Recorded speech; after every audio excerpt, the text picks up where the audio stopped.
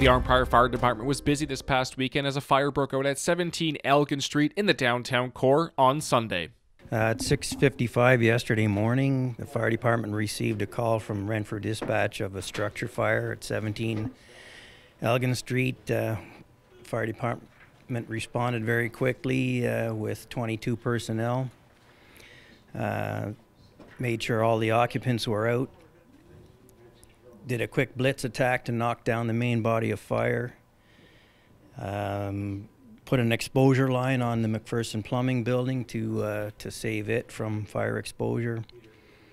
And we had the fire quickly knocked down within half an hour.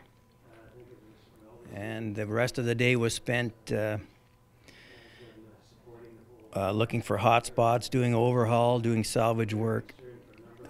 We provided Red Cross assistance and victims assistance to the tenants that were displaced because of the fire.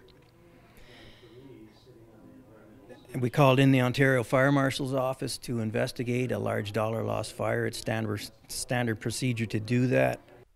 Fortunately, everyone in the building made it out safe and sound due to a working smoke alarm. Everyone got out safely. The tenants, they were either alerted by working smoke alarms or the tenants that